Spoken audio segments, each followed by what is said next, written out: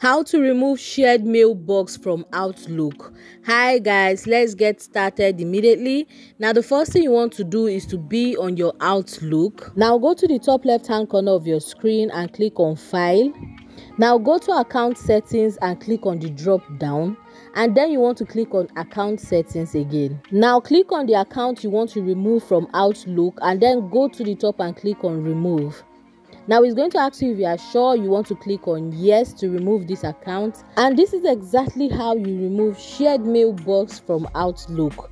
Now if you found this video helpful, you want to click on the subscribe button to subscribe to this YouTube channel for more useful tutorials like this. Now I will see you in my next video. Bye.